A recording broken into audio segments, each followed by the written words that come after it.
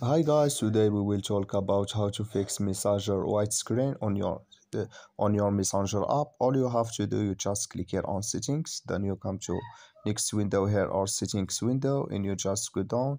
So you go down here and you click here on apps, then it's going to take you to apps window here in this window, and you just go down here to looking for Messenger app.